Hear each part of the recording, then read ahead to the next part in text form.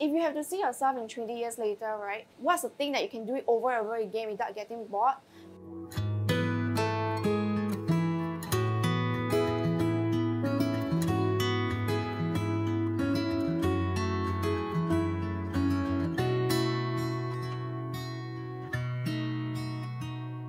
Hello, I'm Joey. I'm the owner of Skinny Cakes, and my shop is located at Boon Keng MRT.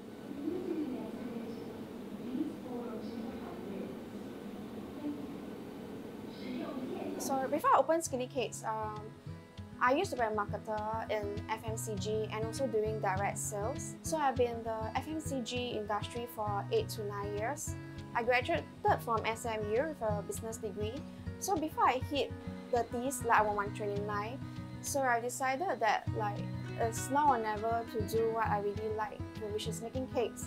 Before I have kids, before I settle down, so I thought that I'll just go ahead and follow my passion, follow my dream. After you've been in the corporate world for really long, you realize it's always the same thing in and out. Most of the time you're doing what your bosses want instead of what you think is right.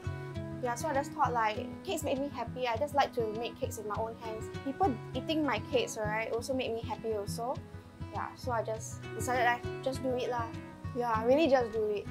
I always have this life motto is you never know, you never try. Otherwise, you will live with regrets next time. My character is always I will just, anything that I want, I will try.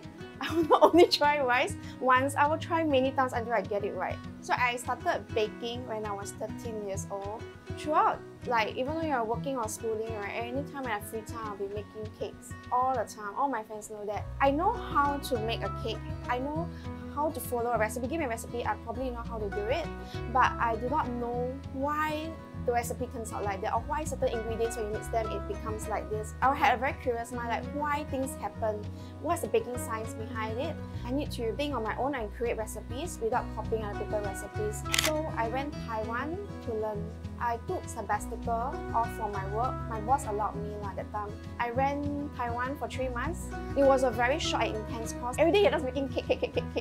And then after that, I came back. I was like, maybe this isn't what I want. But after that, and 1.5 years later, I realized that this is really what my passion lies in, is really making cakes. If you have to see yourself in 20 years later, right, what's the thing that you can do it over and over again without getting bored? Making cakes is one of, I only can see myself making, creating new recipes, challenging the norms of a traditional recipe. So I went back to Taiwan again, and I went to learn bread for another 3 months. After that, I came back and I quit my job for real. So I went to work at different central kitchen. So I worked at various central kitchen, bread shops, and patisseries also. Yeah. Then after realizing it's time for me, maybe I wanted more, which is I wanted a place to call my own. And the problem is, right, outside a lot of shops, cafes, their cakes are laden with high sugar. What happened during that period is I actually had an eczema outbreak from having too much sugar. Then I realized, there's a demand for actually coming out less sugar and less butter cakes. So that's where I started to do lots of R&D. Being a marketer, there's a value, there's a demand in the market, and then you have to do a proper value proposition that fits the market. Whenever you ask anyone, is this cake nice? A lot of people, they are very simple eaters, so they will just say, oh yeah, it's nice, it's not bad, it's not so sweet, and it's not much sugar. And it's like, oh, why not? I just come out Skinny Cakes. So that's how the name came out. We came out with Skinny Cakes like that. So it's very intuitive. It's very into your face what we stand for, and it's very easy to remember also. The cakes that we serve are healthier cakes. We focus more on French and Japanese pastries.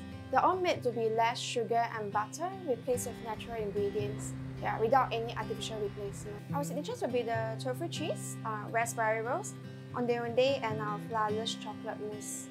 And also our yogurt muffins. Yeah, for tofu cheese, right, it's actually made out of 50% real tofu. The rest are actually light cream cheese and yogurt. It's so light, and we don't really use any artificial replacements at all.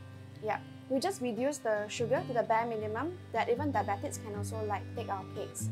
For the flourless chocolate mousse, it's gluten-free, nut-free, and no added white sugar in it.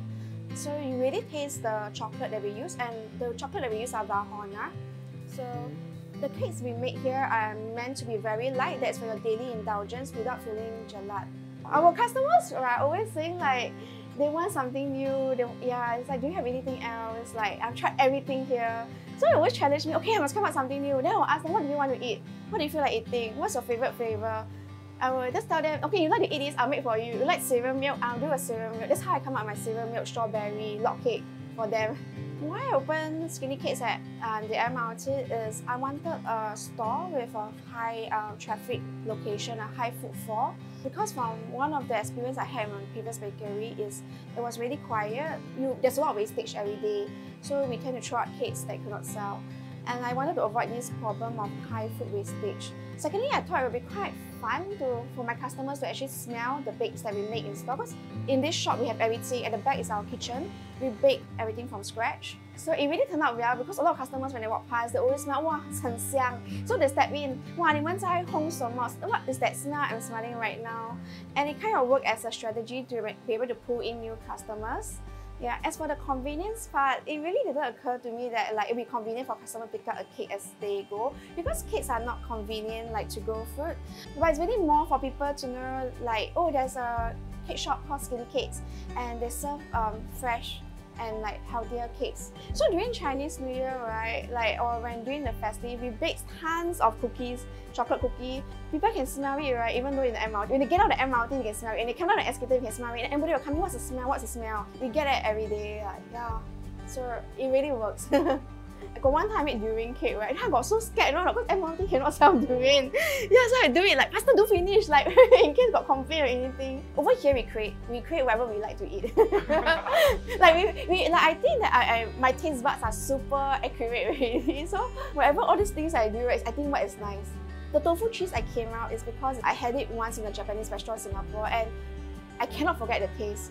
So after that, I remember the flavor. I said, okay, I want to replicate it and make it even better. I don't follow traditional recipes, so everything I like to challenge the norm, because if you follow traditional recipes, you are doing what other people are doing, so you'll get the same taste. You need to break the norm.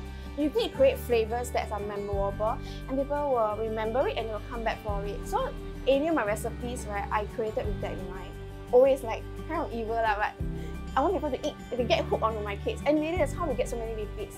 Bye guys! Anytime when you pass by Boon Keng MRT, do follow the smell and find us inside the MRT. We are located near Exit A. For us, we are called the Skinny Cakes. See you then!